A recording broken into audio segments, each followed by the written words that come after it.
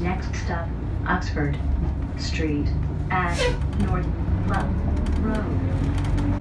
And just like that, a new countdown had begun. A daily commute from White Rock to Vancouver. Welcome to Creative Wandering, the home of videos for dailycreatives.com, where I'm trying to answer the question how to design a lifestyle you don't need a vacation from. We covered 4 continents, 19 countries, and 35 cities. Now we are happy to be back home in Canada. Check out dailycreatives.com. 2 times per week I will update the blog with interesting perspectives, cooking, projects, designing a life I don't need a vacation from. Okay, coming into the studio. We have a vintage record player now. New for me, old records. We have Gordon Lightfoot. You know this song. Mm-hmm. This is a classic. If you could read my mind, love, what a tale my thoughts could tell. Just like an old-time movie about a ghost from a wishing well, in a castle dark or a fortress strong. Somebody actually threatened to get rid of that record player if we didn't take it home with us when we left Calgary.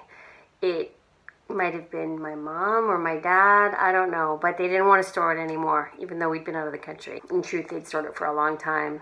So my grandfather's records came home with Fisher. My dad gave up some. My husband's dad gave up some as well. So now, along with a bunch of new acquisitions, because records are becoming so popular again, the studio has the rich sound of records being played, which I love to hear.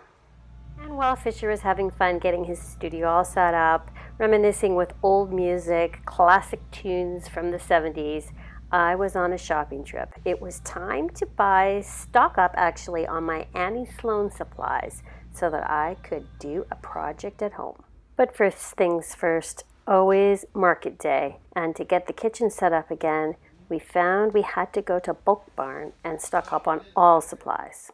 The project was our headboard. You can see here as it's laying down flat, these little scratches that have been taken out of it. It is a mystery as to why those scratches occur. But here's the inspiration for the new colors. A way to layer in a whole bunch of interest and surface texture to give the headboard an inconsistent look so that future scratches will be hidden.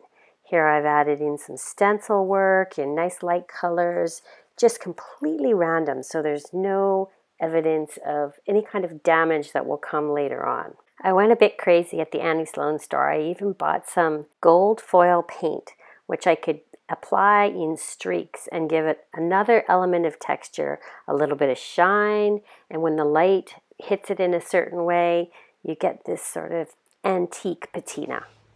I really love how it came out. The headboard is full of whimsy and it's unpredictable looking. It's not looking like it came from a store at all, which was what I was going for. I think it's taking a little bit of getting used to from my husband. Thanks for watching. We'll see you soon.